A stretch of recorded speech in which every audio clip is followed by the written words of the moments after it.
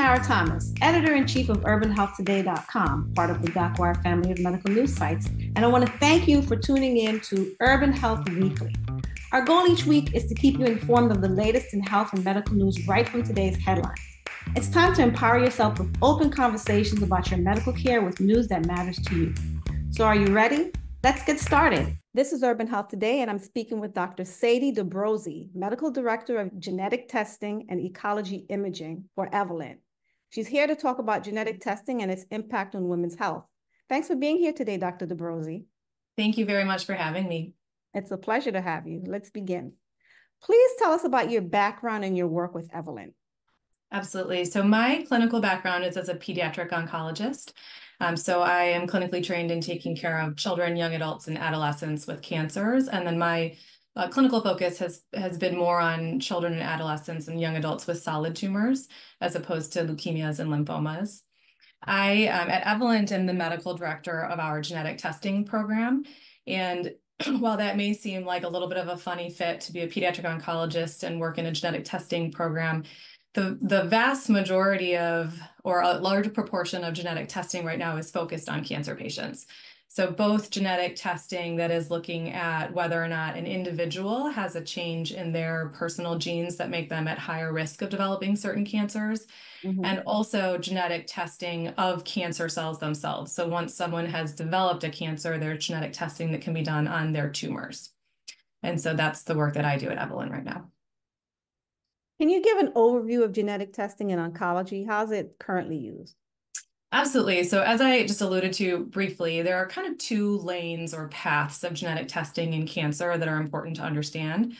The first, and the one that I think the general population is more familiar with, is the genetic testing of the human or the individual, looking to see if they have a change in any of their genes that make them more likely to develop cancers. And we call those cancer predisposition genes or cancer predisposition syndromes.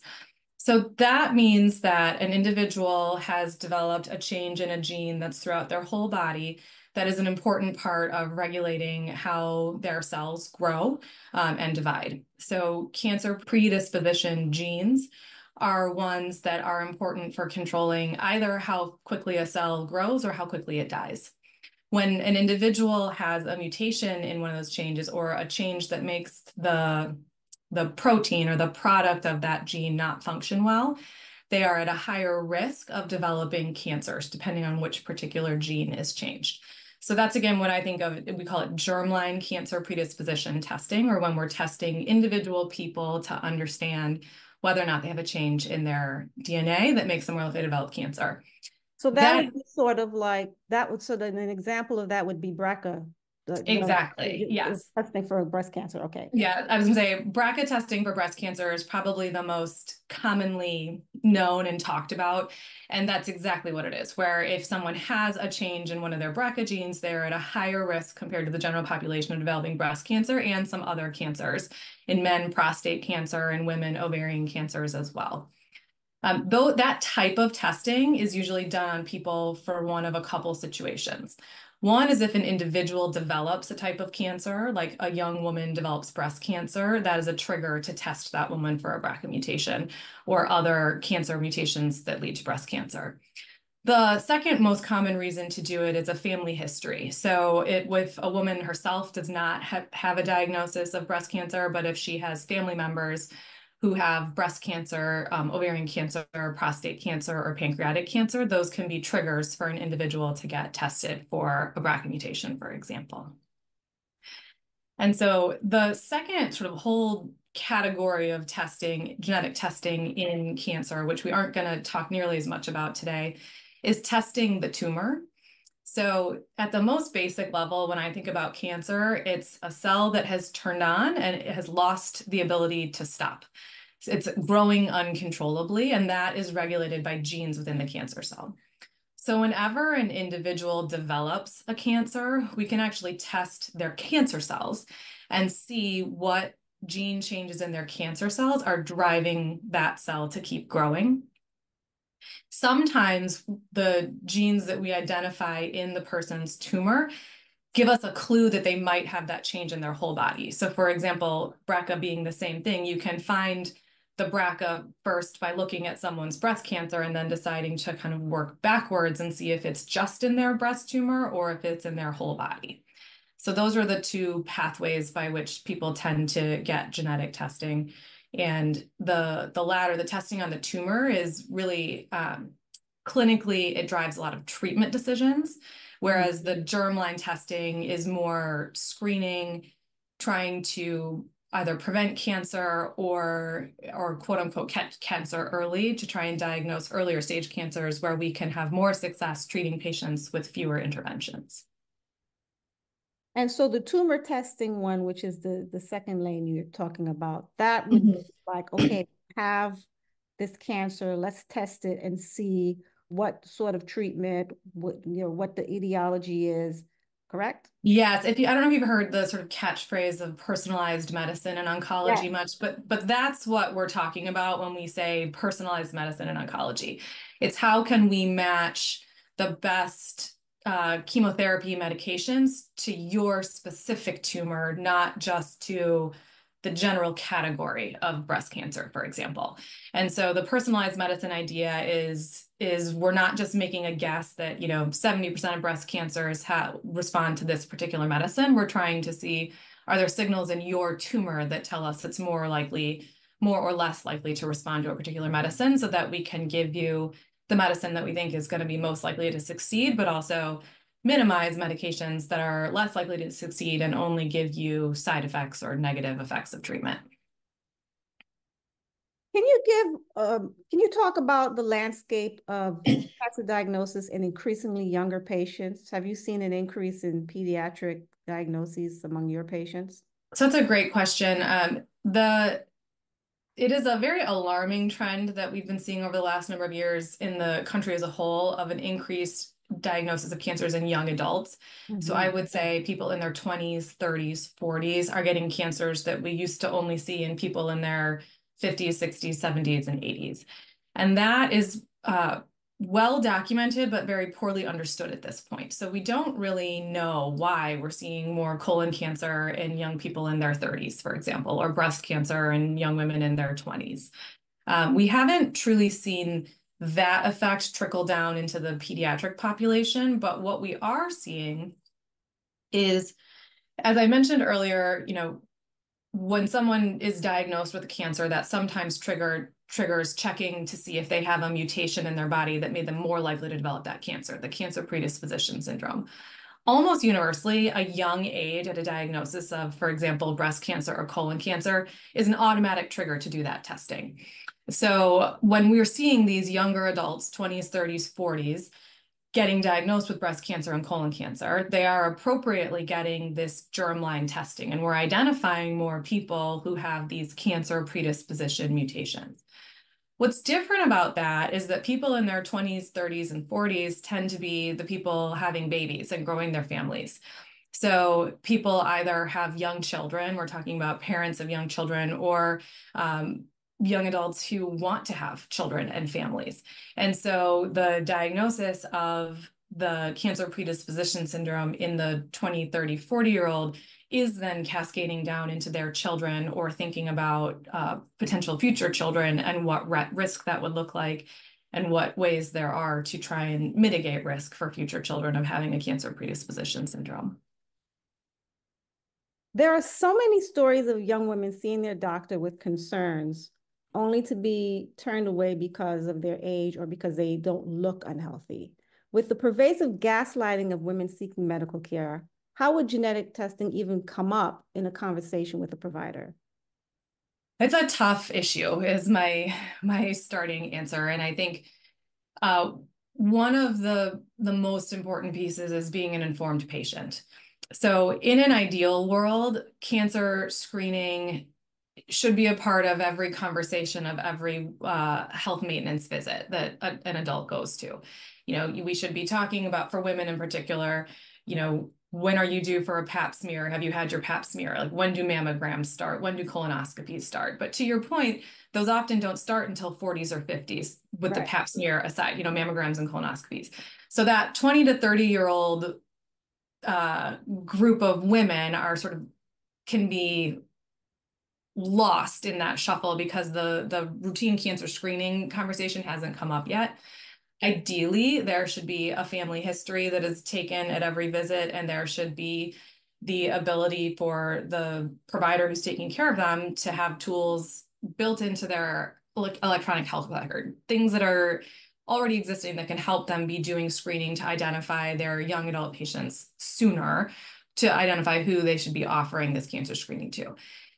I will be very honest, the biggest challenge is that this field of medicine, the genetic testing, is rapidly evolving. Every 6 months or so, there are new clinical guidelines that tell us who should get tested, who shouldn't get tested, when should they get tested. And so for clinicians in practice, it requires a champion. It requires someone in the practice who takes on understanding the screening recommendations and sort of owning that for a practice to make sure that the practice is as a whole sort of meeting the needs of the patient. And that brings me back to what I said in the beginning, like it's never going to be more important to anyone than it is to the patient, right? Your own health is never going to be more important to anyone than you. And so being an informed patient and being a confident advocate for yourself is the best thing, well, is a necessary part of the puzzle, at least today. Are you finding that insurers are getting on board in terms of paying for genetic testing outside of the guidelines? I think that colorectal is now age 40. If someone comes in with symptoms at 30, are you seeing where the insurance is paying for it without a diagnosis? Do you mean for like a colonoscopy screening? Not a colonoscopy, but genetic testing, if there's a genetic predisposition in the family. Yeah, so that's a good question. I would say it is also evolving quickly within the insurance market as well. I think the insurers are struggling just like the providers are to keep up with the rapidly changing information. From an insurance point of view, screening is a good thing, right? Cancer screening is a good thing. Identifying people with cancer predisposition or risk and the ability to screen them and intervene early is a benefit because it leads to a longer term, healthier population. I think the biggest challenge for insurers is the same challenge providers are facing, which is knowing which are the right patients to test. And so that comes back to knowing our family histories as best as we can, asking questions when we're at family gatherings to get to know more about what is going on with everybody. And it doesn't have to be incredibly invasive health questions, but just knowing the general health of the people in your family makes a big difference to be able to advocate. I also think that there has been more science and research coming into sort of screening algorithms. And what I mean by that is being able to give some risk scores to people. Like if you have blank different characteristics, your risk of developing a breast cancer is 20%. And so those risk scores lead to different recommendations. Those exist for some cancers, but not all cancers. And I think that's another area where people are trying to get smarter about how can we predict the people that we really need to focus on before sort of the science and we're all ready for it to be just a universal recommendation. Data presented at the American Society of Clinical Oncology suggests that hereditary cancer genetic testing is underutilized in cancer care. Do you agree with that statement? And if so, why is that the case? I do agree with it. And I think the biggest reason, well, I think there are some different layers of barriers. The first one, as I already alluded to, is identifying the right patients to test. So it's not that hard to figure it out when you have a patient in front of you who's 25 years old, who was just diagnosed with breast cancer. It's easy to know that it's a flag for that person. Right. It gets trickier when you're looking at a 60-year-old diagnosed with breast cancer, because then you need to know a lot more nuance about her breast cancer, other family member history, and other things. And so one is clinics are busy and it's keeping up with identifying the right patients. I do think another barrier is the confusing like clinical market for testing. So another issue that is difficult for practicing clinicians to deal with is that there are so many tests on the market available to them to order that it's hard to know which is the best one. So for context, there's over 175,000 genetic tests available to be ordered on the market in the United States. That's an overwhelming number for any practice to sort of keep straight and know how and when to use them.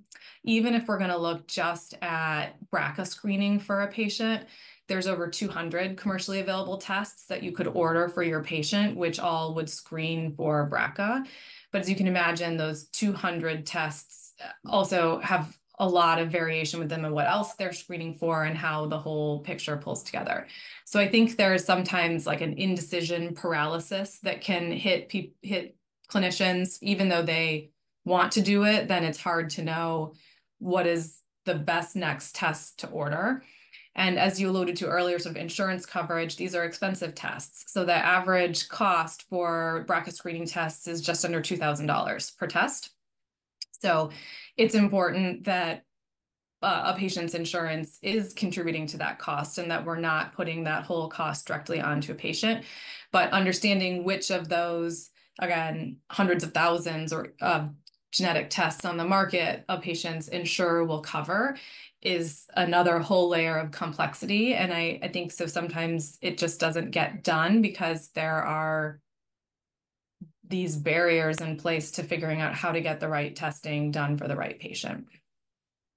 So you talked about the limitations of genetic testing. Let's talk about it against the backdrop of cancer risk assessment tools like Tyrosine for breast cancer or CCRAT for colorectal cancer. Your colleague, Dr. Andrew Hertler, talked about the breast cancer risk assessment tool being the future. What do you have to say about that? I agree with that sort of fundamental concept that these risk assessment tools are incredibly valuable for helping us try to continue to identify people who are at increased risk for developing cancer, and so that we can think differently about them earlier on in their lives.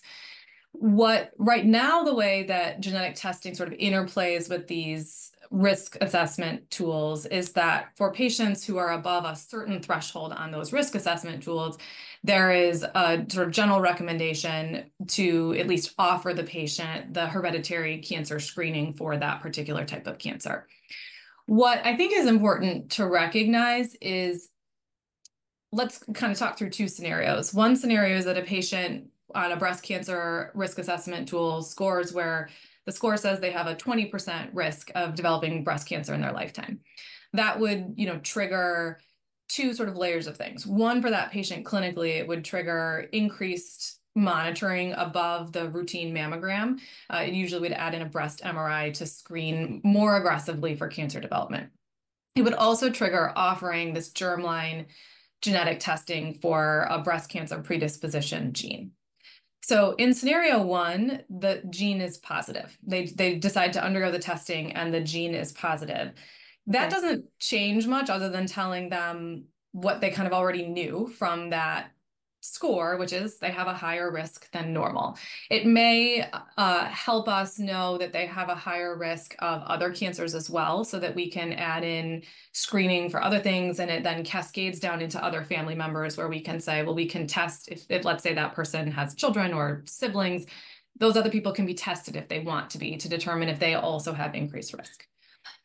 Scenario two is where that genetic testing is negative. So even though the risk assessment score says that you're at a higher risk than the average population, the genetic testing comes back negative. What I think is really important to understand there is that doesn't mean that the risk assessment tool was negative. The way that I take that is that there's still so much that we don't understand about what drives cancer growth that we should never tell that person, oh, that score was wrong, your genetic testing is negative, you're fine. I take that more as a deficiency of, we don't know the whole picture from genetic testing yet. There are certainly genes we don't understand yet, or gene interactions that we don't understand yet, where we would never want that negative to decrease the increased screening the patient qualifies for. Does that make sense? It makes sense to me. Thank you. Yeah, it's an important complexity of genetic testing that a negative test doesn't rule out an increased risk for cancer. It's really more that a positive test confirms an increased risk, but a negative test to me just says only to the best of our current scientific knowledge right now. But if the overall picture, meaning looking at the individual and their family history, tells a different story, that's the one we need to pay attention to. So how do you proceed in those cases? The most important thing with genetic testing, in my opinion, is that we are able to provide appropriate counseling about the results of a test. So it is so important and valuable to have genetic counselors be a part of a clinical practice or have access to the patients who are getting genetic testing so that they can give really detailed and in-depth guidance about what the test results mean. Because again, a negative test isn't wash your hands of it, walk away, you're scot-free, Right. never have to worry about this again. And it's something that needs to be sort of gone over multiple times, often with patients, to help them understand what that testing really means.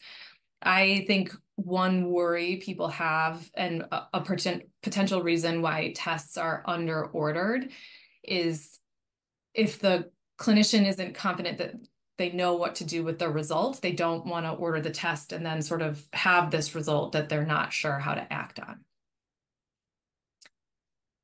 Can you explain universal hereditary cancer testing? Is it the next step in genetic testing for hereditary markers? Sure. So when we talk about universal screening, so far we've used the example of BRCA testing pretty Right. extensively, and that's where you're looking for genes that are specific to breast cancer. Another very common one is colon cancer. So there are a series of genes that we know are much more commonly seen in colon cancers and that those can predispose to some other things. There are tests now that sort of combine all of that testing, that instead of looking for just genes that predispose to colon cancer or just genes that predispose to breast cancer, they look at all of them. So they do both colon and breast, and then they also often include sort of anything else that we know is out there in the world of potential cancer predisposition genes. And so it is a much more comprehensive test in the sense that if you're testing someone, this is going to tell you if there's sort of a signal in their DNA that makes them at risk for anything. It is also, again, the downside or the challenge is interpreting the results, right? A negative test doesn't mean that you're never going to develop cancer. It doesn't mean that you have no risk or that you don't still need your regular cancer screening and all of that. It just means that you don't have an increased risk of developing those cancers. I believe you asked if I think that that is the future. Yeah. I think there's sort of a version of things in my lifetime, certainly, where everybody at least is offered more comprehensive genetic screening for a variety of diseases, cancers included. I think the trick is knowing what to do with the results and also recognizing that not everybody wants to know. So we've talked a lot about the benefits of screening in that once you know someone's at increased risk, you can do things more proactively to try and identify a cancer very early on. And in general, the earlier you identify a cancer, the more likely you are to both be able to cure that cancer long term and to be able to cure it by less invasive or less intensive means. So patients can live longer, healthier lives and also have to go through less for their cancer treatment. The flip side is there's certainly a number of people who don't want to live with that risk, with knowing that there is this sort of potential hanging over their heads that they are going to develop breast cancer at some point or colon cancer at some point. Some patients will describe it as like, I feel like I'm a ticking time bomb. It can take away a lot of sort of day-to-day joy and can be really, really troublesome for some patients when they just feel like they're just waiting to get that bad life-changing news. I'm glad you brought that up because studies show that children who receive a diagnosis have higher rates of anxiety and depression. Do you want to talk about that a little bit? Sure. I'm familiar with that research and I have seen it clinically as well. So as I mentioned earlier, with the increase in young adults of childbearing potential and who are young parents being diagnosed with cancer and then being diagnosed with cancer predisposition syndromes, we see that trickle down into the pediatric population, particularly to their children. So there's an increasing number of pediatric cancer centers that have whole clinics now dedicated to pediatric predisposition syndromes, where they see a number of children and whole families where all of the children are at increased risk for developing cancers. And that is where there is a huge impact on a child to know like that they are just sort of waiting for the C word to come, is how it's often described. Children have often heard the word cancer and they usually associate it with death. And so the idea that they are just waiting for this to happen is huge. These clinics almost always, as a best practice, have integrated into them pediatric psychologists whose purpose in the clinic is to try and help children and families navigate those complicated feelings of this is an increased risk, this is something we're watching for, but trying to not let anxiety or depression about it overtake children. It is a very real consideration. And I believe that the same is true in adults with cancer predisposition syndromes, even if it's not as well documented. So I don't see any reason why it would be scary to a 10-year-old and not scary to a 20-year-old, a 30-year-old, a 40-year-old, or a 50-year-old. And I don't know that we have a great way to handle that right now. For women with a BRCA mutation, it also isn't a guarantee that they're going to develop breast cancer. The most recent statistics would say that women with a BRCA1 mutation, I think it's between 50 and 60% will develop breast cancer by the time they turn 70 years old. For the BRCA2 mutation, it's a little below 50%, but by the time they turn 70 years old. So first of all, that's not everybody. Having the BRCA mutation doesn't mean you're absolutely going to develop cancer. It just means it's a higher risk. And it also, that risk is over decades. And so that can be daunting. Imagine getting that diagnosis at 21 and you're looking at the next 50 years waiting for your cancer diagnosis to show up, and it may never show up. So it's a tricky thing. So a lot of the ones, particularly that will impact children, they're at increased risk to develop a brain tumor. Well, we can't just take out your brain, you just have to wait and see. And so it is a much more sort of at surface value, it's like, well, of course you'd want to know, and of course you'd want to do this. And then when you really sort of dig into it, I think it becomes a much more nuanced personal choice on needing to really understand kind of what everything is. And there, in my opinion, is not a right or wrong answer to wanting to know your genetic risk for cancers. It's truly a personal choice. Well, I'm glad there's mental health support in the backdrop for situations like this, because it can be daunting. You're right, whatever age you are. Mm-hmm.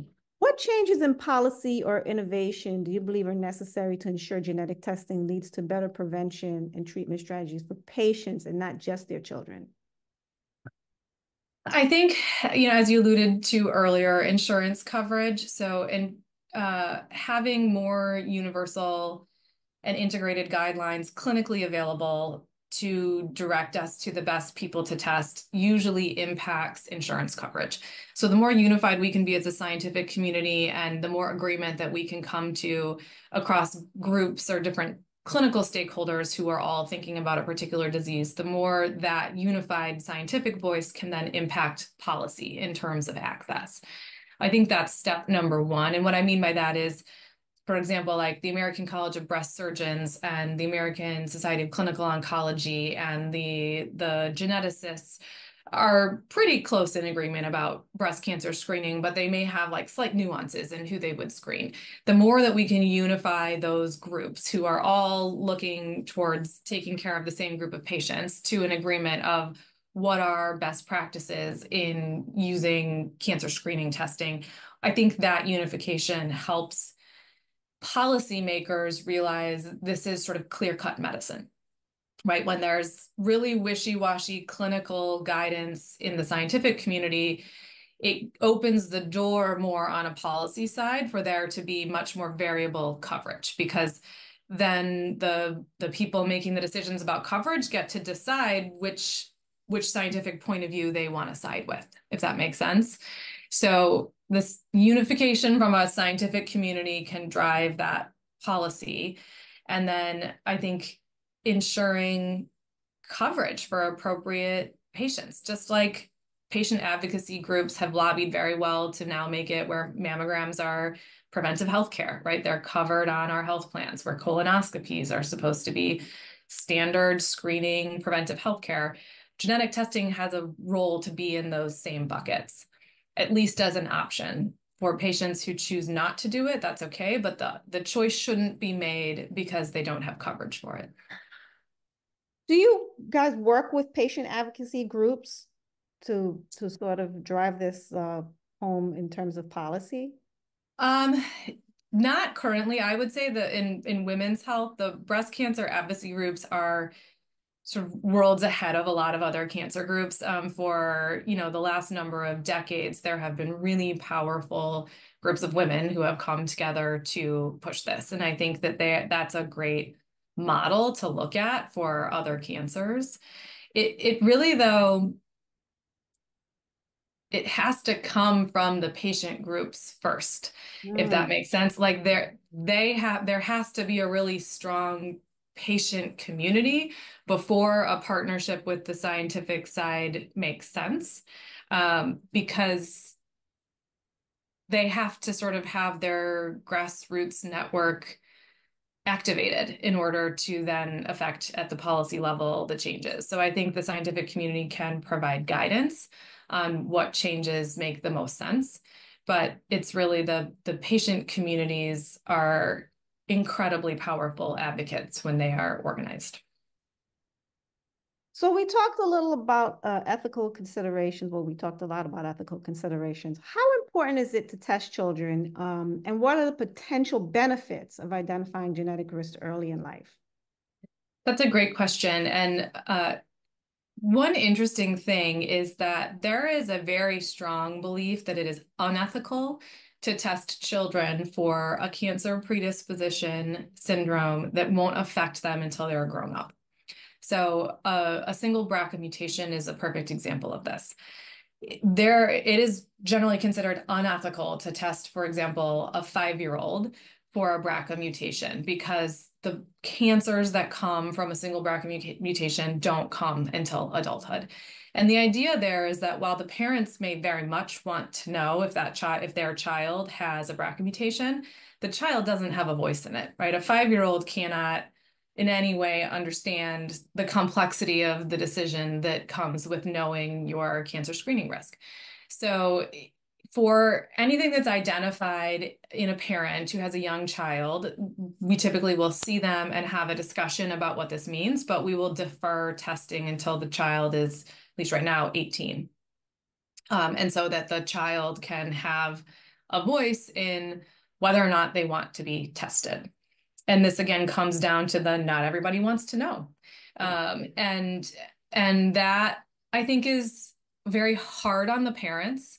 I think for parents in that situation, it is generally unsatisfactory. They want to know the answer for their child, but I think again, with lots of conversation and education and explaining the rationale why we aren't testing most children in those situations, parents at least understand that perspective and that the child can make a decision when they're older.